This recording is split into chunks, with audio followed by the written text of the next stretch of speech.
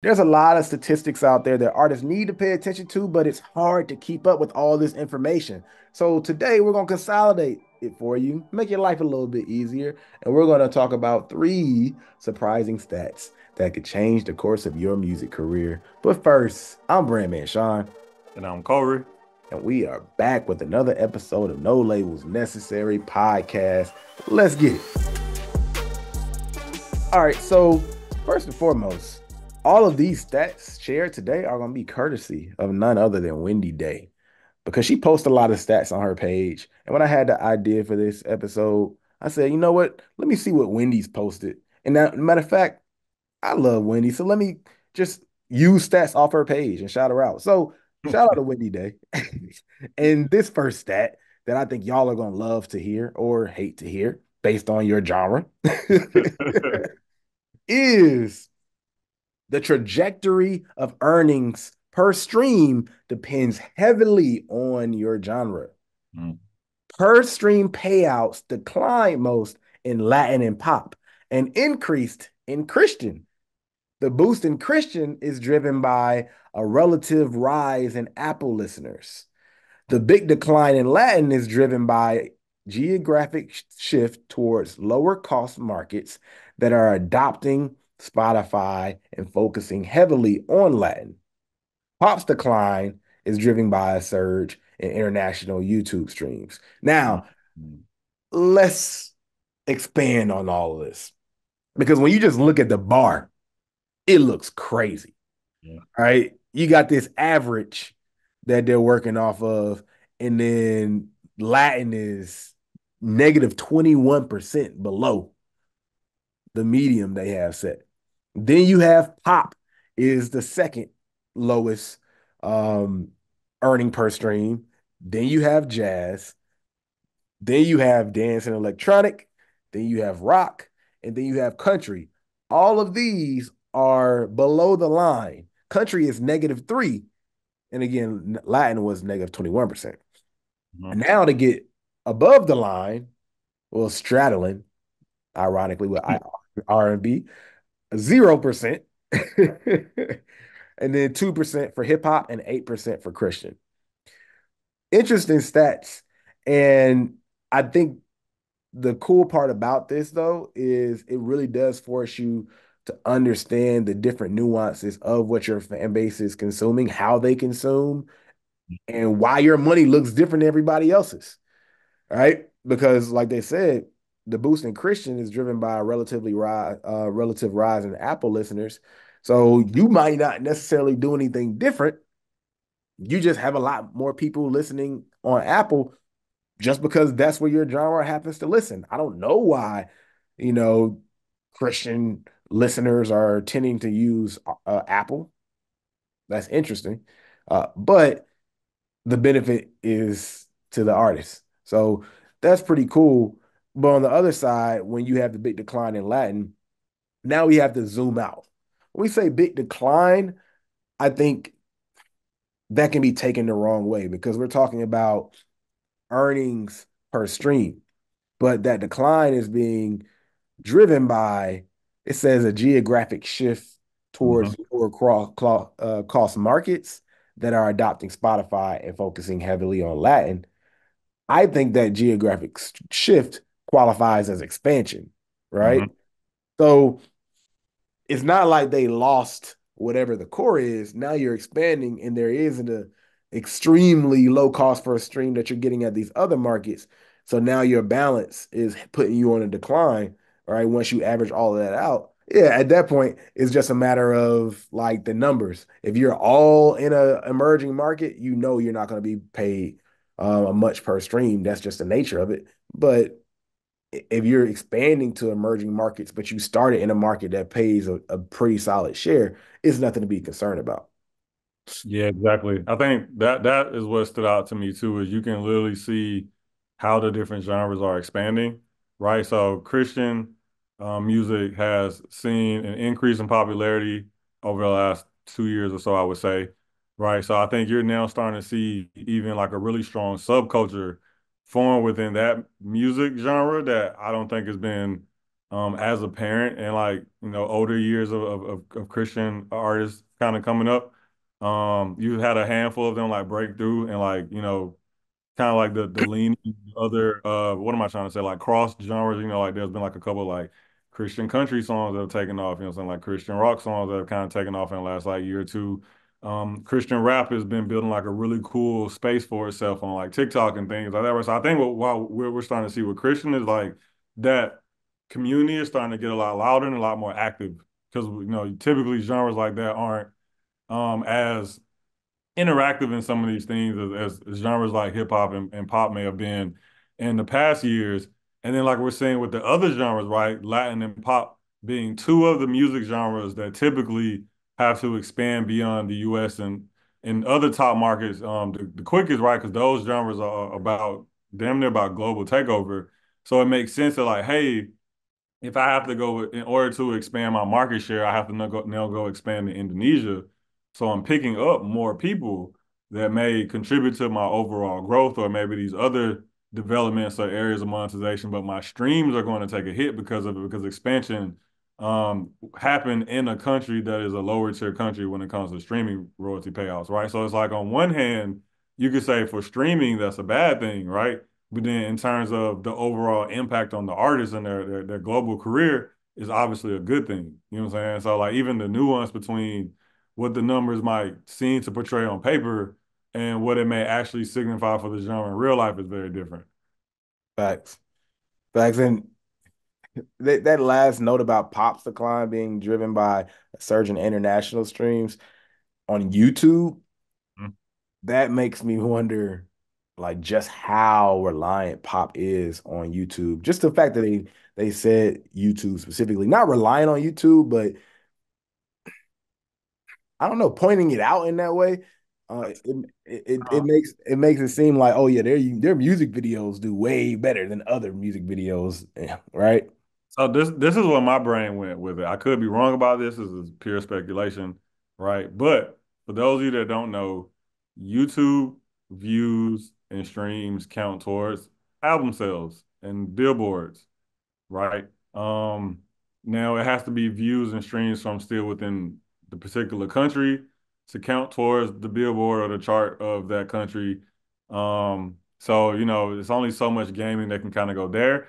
But what that said to me is that they are probably running a lot of YouTube ads to these international markets in an attempt to break them because YouTube is typically the go-to platform for emerging markets, right? A lot of countries will get access to YouTube before they get access to Spotify. You know what I'm saying? Like India is a great example. India had access to YouTube That's for a true. very long time. They just got access to Spotify like 3 years ago. You know what I'm saying? 3, 4 years ago. So I feel like it's more of a reflection of where the label and pop artists tend to be 99% major label driven, like 99%, right? It's probably the only genre that's damn near like that, or one of the few genres that's like that. So to me, it's a reflection of where the marketing dollars are spent. You know what I'm saying? Like, oh, we're gonna spend a lot of money on YouTube advertisement and partnerships and things that build you in these markets. And because that's where our energy is going, once again, this is where the hit is starting to come back in, right? We're getting a lower per stream payout. But my thinking is, like I said, it must be paying off in other ways because they're doing it. You know what I'm saying? They're putting so much money into it.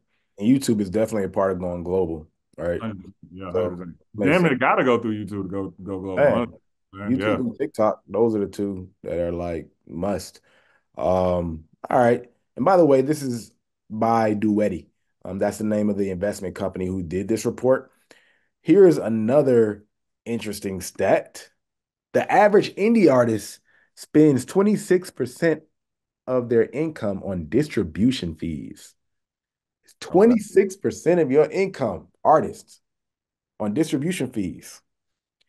I don't know how y'all feel about that, or have y'all thought about it in that way.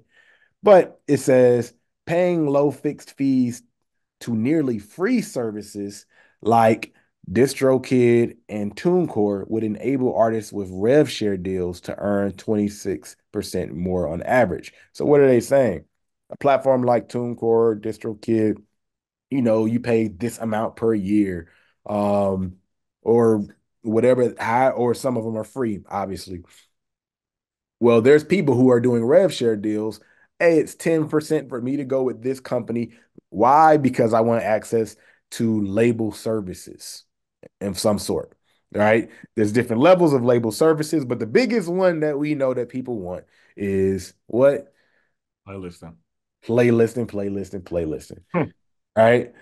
That's what it says. Still, for many artists, this rev share is the only way to access value add services like advances and Okay. playlist pitching. I Advanced forgot about L. that. Yeah, Yep, those are the yeah. two. People want money still, and they want help getting on playlists. And that's where the labels still, not the labels, the distributors kind of still got things on lock to an extent. I think what is it called? Oh, discovery mode has helped take a lot of that power back there, but they still got money, right? They can still front cash and they're willing to give out those loans without artists having to go through all of the things they would have to go through to do it with a traditional bank or a credit union. So I think that's gonna stay a thing. It's hard for me to see a lot of artists like not being willing to do those deals for that extra 26% until that 26% becomes such a big number that now you have resources to start thinking about cutting costs like that. You know what I mean? Yeah, but even then it gets harder because then they start throwing bigger advances at you. You know what I'm saying? And more support. It's like, oh, you were only thinking about Spotify and Apple. We can also get you on Amazon and YouTube, and now you're like, damn, I didn't even know y'all could do Yeah. Amazon. You know what I'm saying? So like that's what that looks like at that level. They start being like, oh, it's you've unlocked the next level of what we can do for you. You know what I'm Well, yeah, saying? like that. You should see what's behind this wall. Exactly. It's exactly like that. Oh, you like that Spotify campaign? Wait till you see our title department. It's gonna blow your mind. You know what I'm saying? It's gonna be all over that bitch. That no one ever, bro. Come on. Like a quarter of it is Wait till you see our because I title department. yeah, wait, the title department is crazy. Like but 20 a quarter of every dollar going towards distribution and fees is interesting. Because I misread this when we were going through it during pre-production. Now it clicks a lot better for me now. I got time to think about it. So it really is speaking more so to the people that are on more of the rev share models than necessarily the whole pie. Because Yeah. if I was looking, I was like, I don't get it. But if you're paying $9.99 to put your album out, like it's $9.99 whether you made 10 or 100. But now I get it. It's like, oh, if you're an artist that's going through I don't know, a wall or like a stream cut or something. And it's like this is about what you're looking at on average to procure the resources of that type of establishment. And we always talk about there's always a fee, you know, and the 10%, fee, the 15%. yeah, the weight of the fee is always going to be determined by how much you want them to do, or you don't want us to do anything or a little. Yeah, pay your $9.99. You know what I'm saying? Pay, give up your 10%, but you want these resources that make you competitive. Nah, like you said, that's 15, that's 20, that's, on average 26, you know. Yep. So but I've never seen it broken down that way. And I can't believe there isn't more outrage out about it, especially considering this is on the tail end of the Spotify thing. And this goes back to that conversation we had when the Spotify numbers came out, bro. Like distribution companies always escape. Middleman, man. They the middleman. Just ducking, bro. Them rocks going back and forth. Distros they are in a beautiful place. An artist said, I want to read this quote at the bottom for those who are just listening. I always do distro deals because I want a little aid on the back end for playlisting and stuff like that. But then I end up losing a cut of my streams, and most of the time they drop the ball. That's a quote by King Shelter. I don't know if that's a band or an artist, but that's the thing. Again, he said I always. It's like they always drop the ball, but I always do this for that little bit of hope.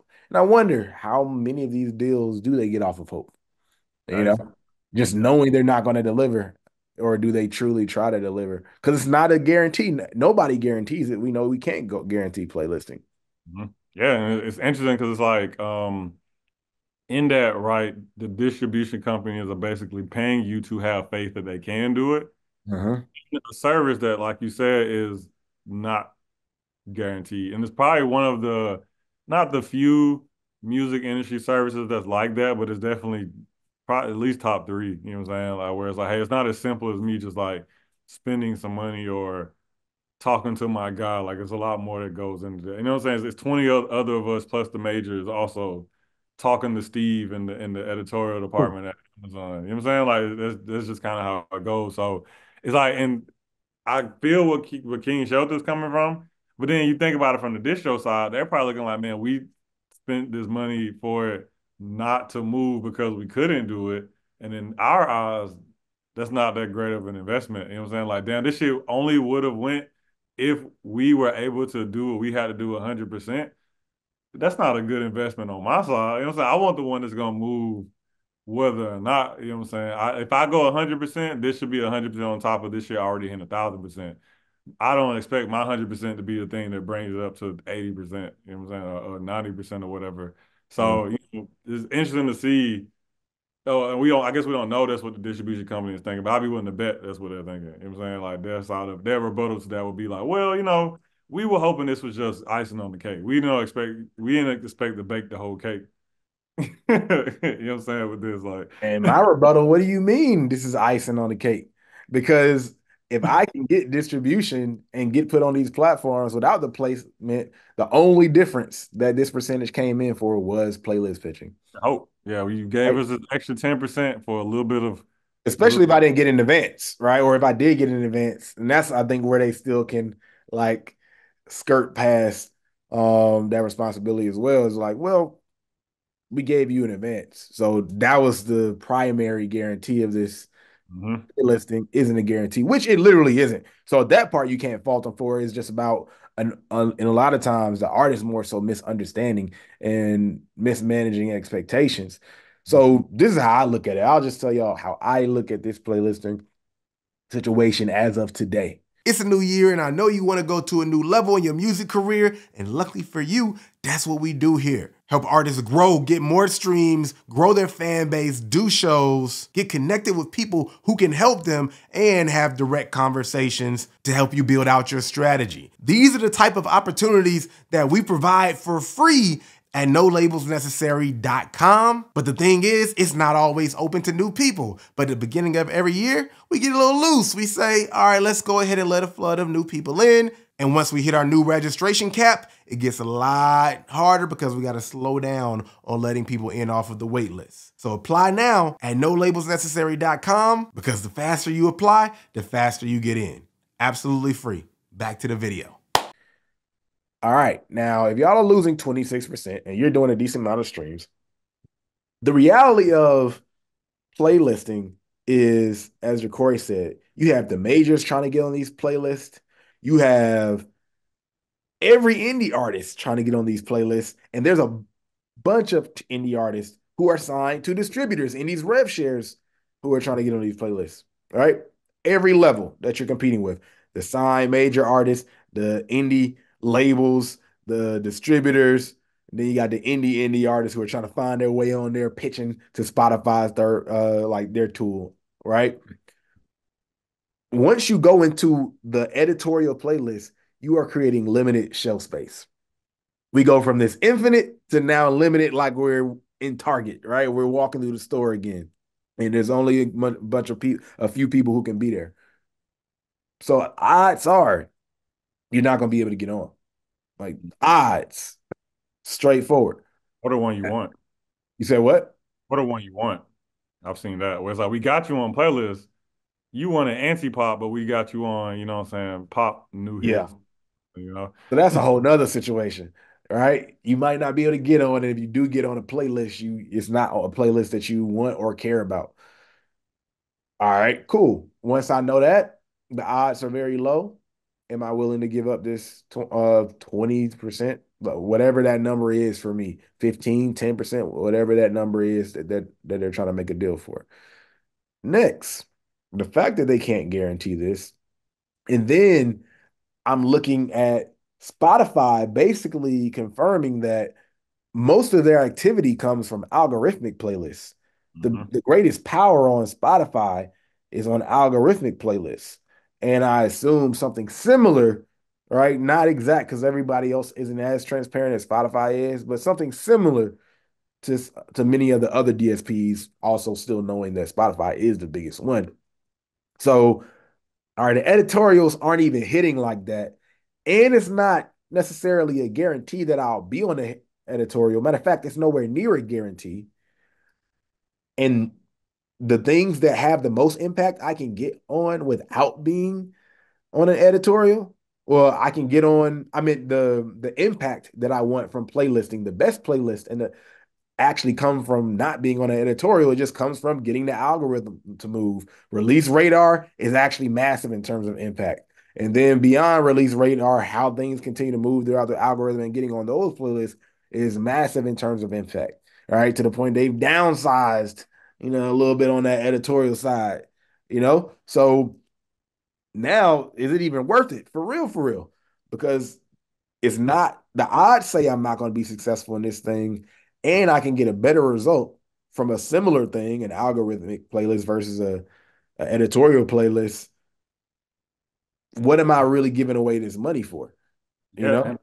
and I think that's an important thing you touched on that does, in my opinion, give a little bit of leeway to distribution companies, right? I can only imagine what it's like when the two cores of your primary service, right, or the things that distribution companies flaunted for years is access to these platforms Mm-hmm. and access to editorials. When it comes to access to these platforms, I mean, it's much easier today than it's ever been. I mean, I feel like I see a new distribution company every month. You know what I'm saying? I have people in my life that I know personally that have started distribution companies. You know what I'm saying? And I'm like, they Like, bro, we all get these. It's like, bro, you were just in the. I know you, bro. How you have a how you putting this song on Amazon, bro? Like, how do you do that? So bro? I'm People be starting distribution companies in the basement like they used to do BBLs back in the day, bro. I'm saying, bro. That So nigga it's like, crazy. access is easier. More people can do it. So now it's become a game of capital, which basically has now made us major labels because that's the major label game is a game of capital and resources. So now we in the fight we didn't even want to be in, and the vast majority of our clientele is fighting for a dying service, dying in terms of the platform themselves are trying to kill it off. Because like you said, Spotify's been on a very aggressive campaign for the last year or two to deprioritize editorial players, like very, very aggressive. You know what I'm saying? And then there are other platforms that never really made it like a thing like that. So I can imagine that once the hype kind of dies off with Spotify, the others are gonna kind of be like, all right, well, we never really put a stake in this anyway, so it's not gonna hurt us to kill this thing off. You know what I'm saying? And so there you go. So, but the vast majority of your clientele doesn't know that. They're not keeping up with those reports. They're not, like you said, like who has the data to see that algorithmic playlists work better than editorials? A distributor does, right? So I can imagine the things that they see as the value add. Hey, we can get you on Discover Weekly. Well, you can't promise. We can get you on not Discover Weekly. The service we talked about, the ad service, we can get you marquee. These things that to them would be the big value add, but then the average artist doesn't know about it because they haven't gotten themselves to the point yet to where they get that information. So they don't even know that that's a value. You know what I'm saying? So I can imagine that that's a frustrating position to be in. It's like Who for like who? The artist or the distributor? the Which one? distributor. I don't think it's right. Don't get me wrong, man. It's not me caping for it. I'm saying there's a little pool of compassion in my heart for him when I think about those variables being included in it. But 100%, I think you're right. It's like all of that considered, to me, de-justifies the 26%. It's like when y'all figure that out, the competitive edge and that within your industry, hey, take it. You know what I'm saying? But until y'all figure it out, knock it down. Like, That point, I think they're just like, all right, we're gonna hold it down until the jig is up. All right, like exactly. That's exactly what it's like. But we're gonna ride this ship until this bitch bursts into flames and the last piece of wood is sunk to the bottom of the ocean floor, bro. That's all we can do. before before we transition to this next stat, let me please implore y'all to subscribe to this channel. If y'all want to see more videos like this, casual conversations about stats that can help your creative career. And then we get into all kind of other cool stuff. But of course, like if you want to hear more of these, subscribe, and one more time, subscribe. All right. Now, TikTok. Boy, people like to say TikTok doesn't matter, which, you know, Man, now TikTok I feel bad for. You talk about distributors, now TikTok I feel bad for because I feel like TikTok is that person in the relationship who has done all this stuff for you, but now they're trying to treat you a little bit normal, right? Because they don't have as much time. I got a job now. I can't just do everything for you. All of a sudden, people act like TikTok isn't worth it at all.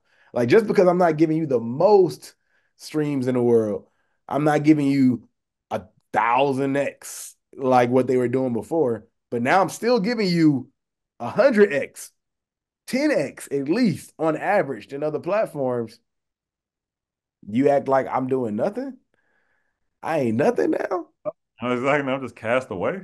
That's what's happening. And people really have convinced in their mind that like now IG Reels is better than TikTok for artists. Like there's a lot of artists that have like convinced themselves in that just because they were frustrated with TikTok for a minute. And then now once IG Reels started moving, they wanted it to happen. Right. I didn't want to have to get on TikTok in the first place. And then when Reels started feeding those fake views, then everybody started feeling good. Now Reels is a little bit better. I will give it that. But the truth is, TikTok is never going to be at TikTok's peak again, and Reels is never going to get to the peak that TikTok was. But Reels should continue to catch up to where TikTok currently is. It's not there yet. If it was there, I wouldn't talk that way. But it's just not there.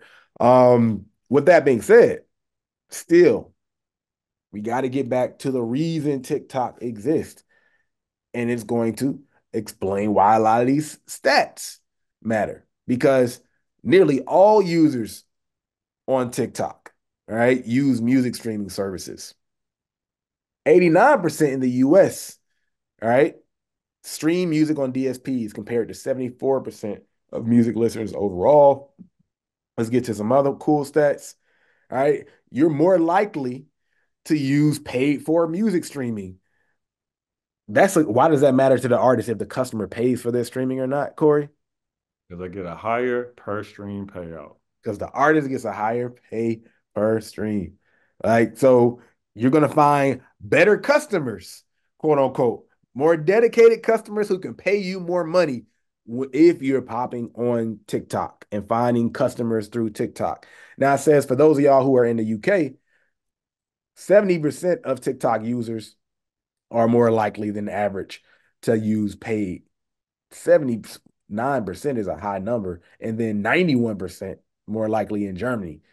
That's a huge, huge, um, like, what word am I looking for? Good luck. Deviation from the standard. So the most important stat that I really wanted to touch on though was this section right here when it came to TikTok.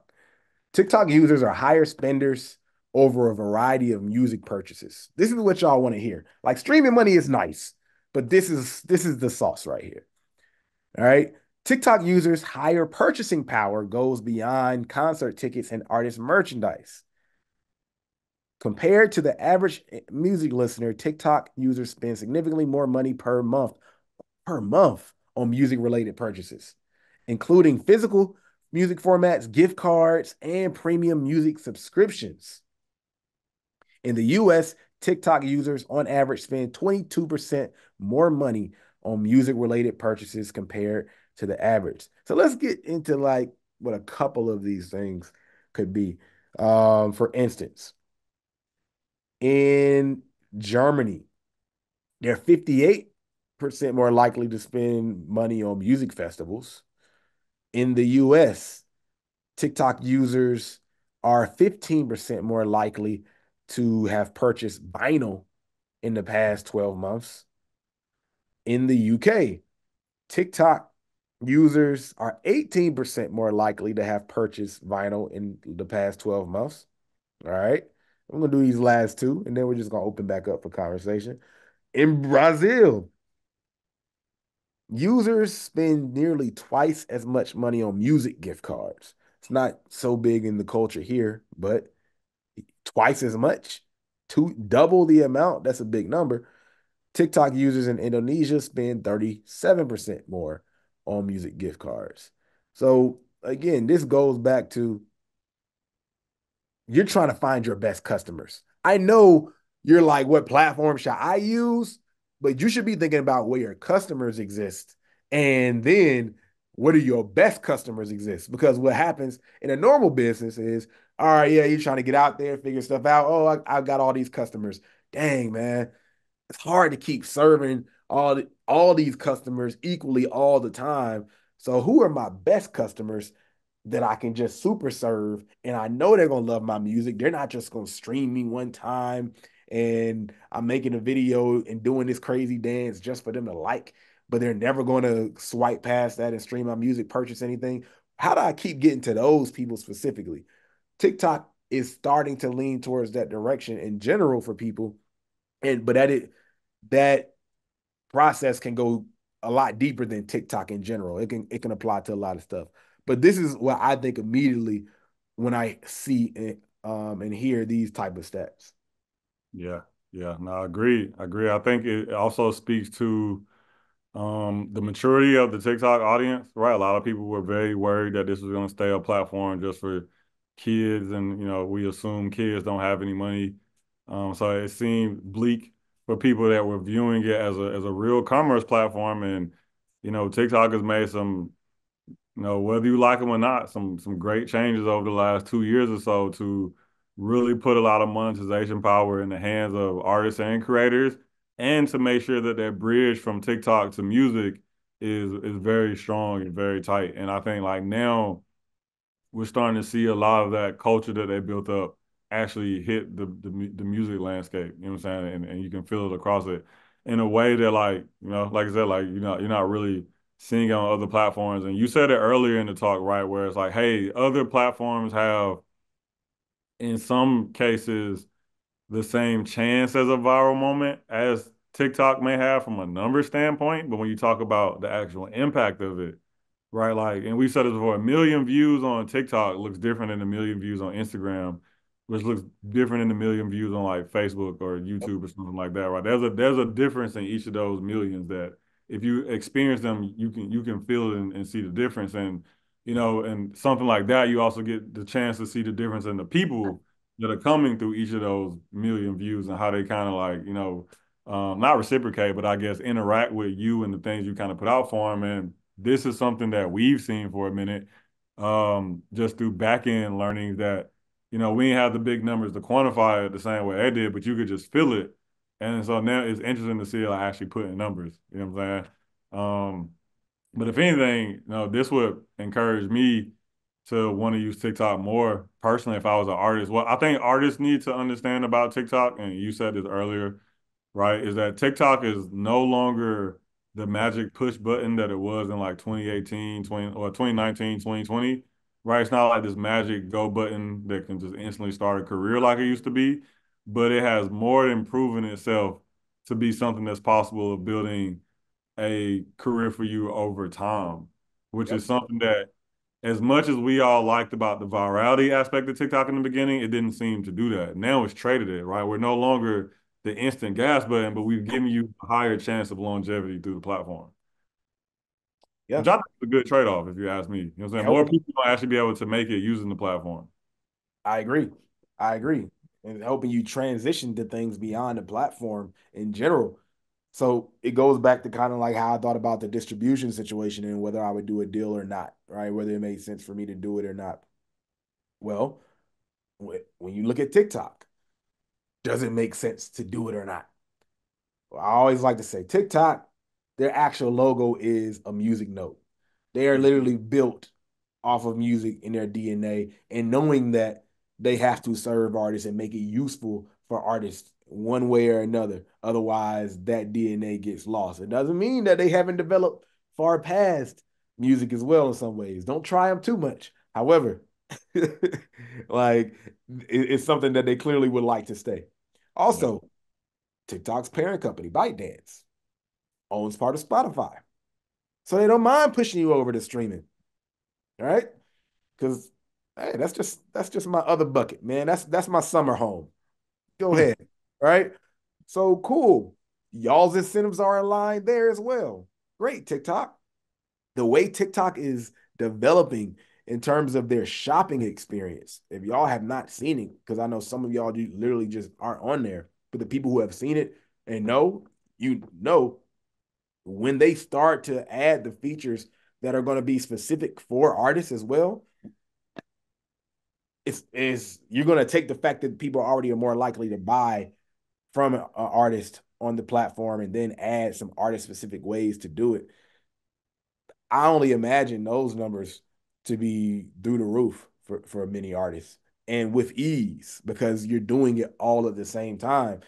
It's matter of fact, y'all, it's not like y'all can't do it now. You can still use it like a regular person who's sharing, I mean, selling their clothes like they're a brand. You can still sell your clothes and all that stuff and a lot of different type of merchant products. But when they create a smoother way to put it under the artist umbrella, it's just going to make it that more obvious and easy to use for fans and artists alike. And you're going to have fans going specifically to the platform to buy artist merch, right? Thinking about like, let me just buy a bunch of artist merch today and knowing that I could just go literally look at these artist pages and find some merch. And then it's going to become so many artists offering merch.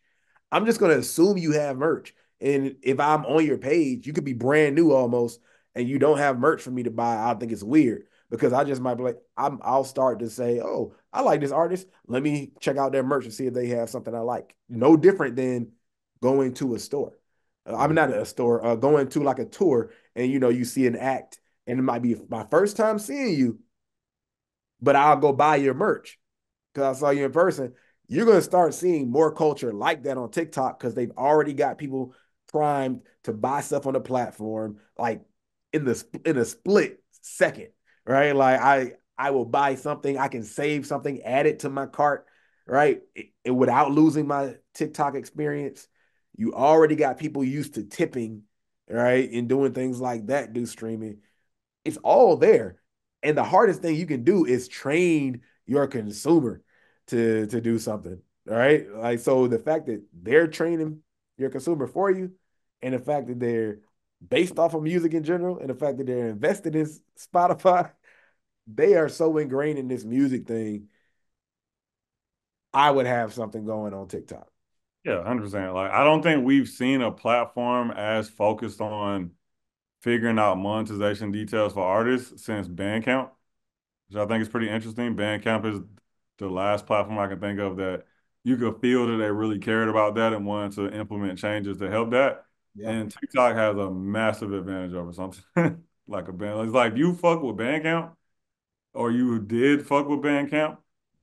This is Bandcamp on steroids. You know what I'm saying? It will be for sure. Oh, yo, will be. Yeah, exactly. So it's like, I don't know. Like I said, I think that's why I look at like the trade-off has been really interesting because, being the weeds of it, we had discussions before about not being sure where it's going to go because you could see the virality factor dying off. And it's like, oh, how are they going to save themselves if they can't just push start careers every 2 weeks? And it's like, they figured out a really good workaround that and a really good way to your point, cement themselves as a integral part of the artist journey and artist monetization process. And yeah, I only expect to see it get stronger too. And so like TikTok in 2020, like eight is gonna be crazy.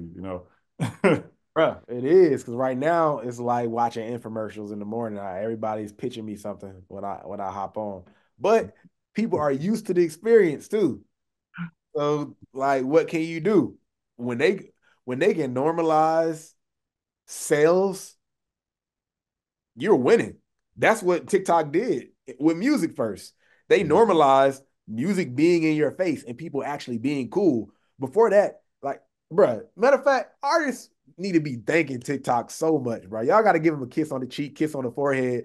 Because even if you never get on TikTok in your life, do you not realize the benefit you got from the fact that before TikTok, artists were always like, how do I put my music in out there when I post on Instagram? I don't want to feel like I'm trying to sell myself just posting. Like I don't want to have it out there. And then TikTok came and normalized it to the point where people expected to hear music in the content. It almost felt weird to not hear music in content sometimes. So you never have to worry about feeling salesy and pushing yourself out there again because TikTok came out there and made that a thing. So if anything, please give TikTok that love.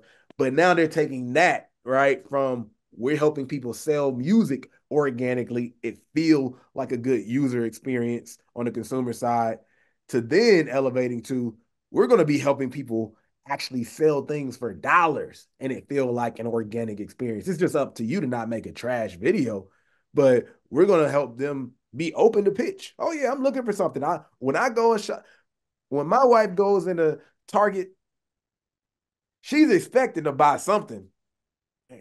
Stuff pops up. She didn't know this product existed on the end cap, but man, they set it up beautiful and nice. Nice pitch. All that is a post that I didn't expect. People are gonna be on open when they go on a TikTok to buy, find, and discover artists. Like they're gonna be open to so many things. All they need to do is see the right end cap and display, waiting, you know, for their purchase. And Mhm. that'll be your job. Yeah, 100%. 100%. I am curious to see TikTok in 2028, man. Yeah, I told you that's gonna be crazy, bro. It's gonna be a different beast. Yeah, For good reasons, I think though.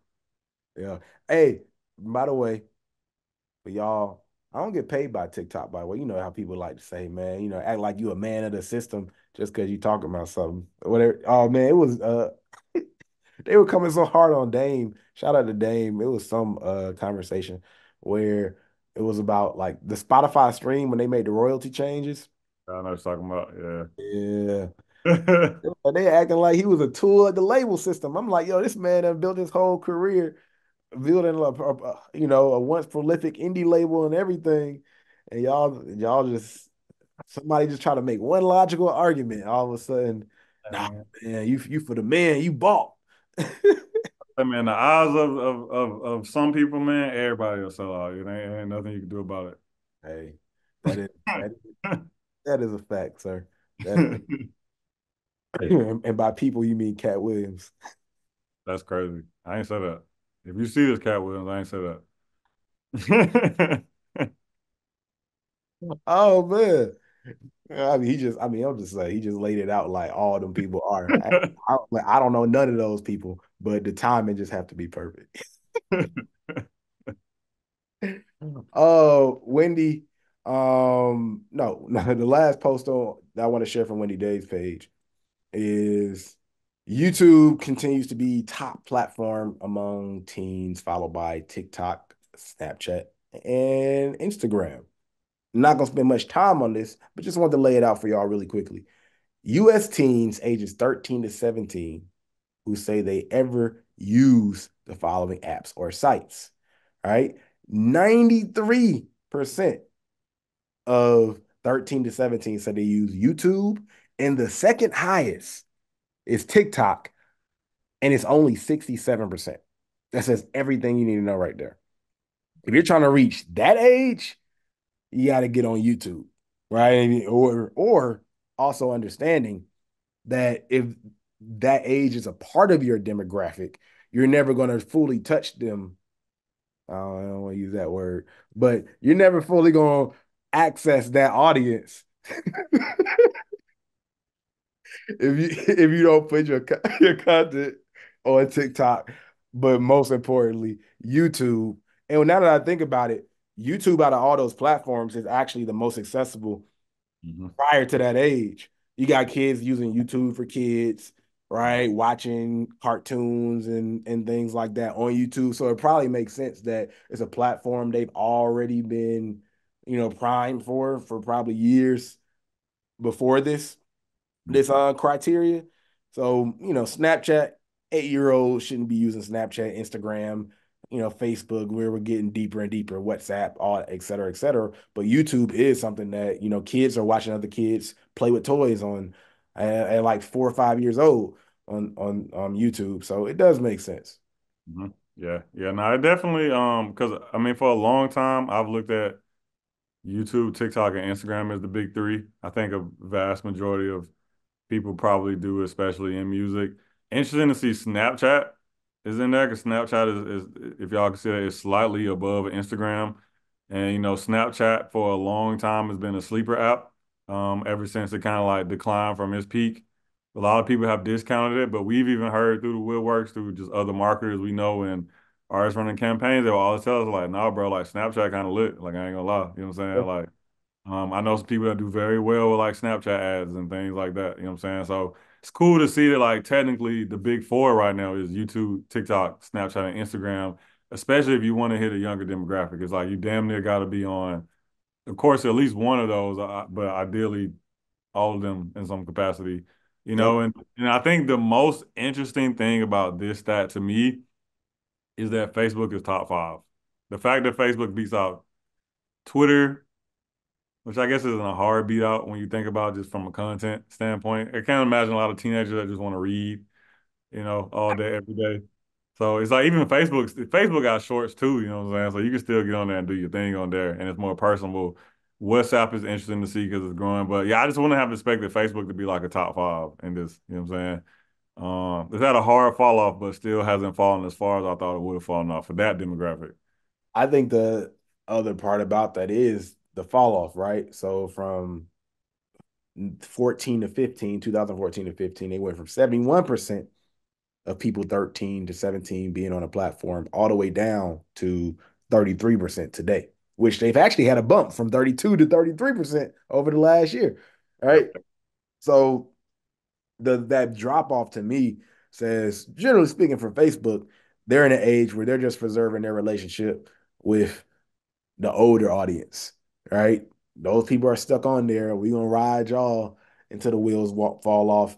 There's probably not even much expansion into the world that they can do because I mean, they've hit a lot of different countries. So I mean, they're already over a billion for sure. They've been that for a long time. So yeah, there's not much they can do there. And now we're just in, hey, we own Instagram mode, right? And we're gonna own and build on other things and think about the future through a different brand and packaging, which makes sense. Yeah, 100%. I agree. Well, bet y'all, if y'all like this episode, y'all let us know. This is yet another episode of No Labels Necessary. I'm Brandman Sean, Kohrey, and we out. peace.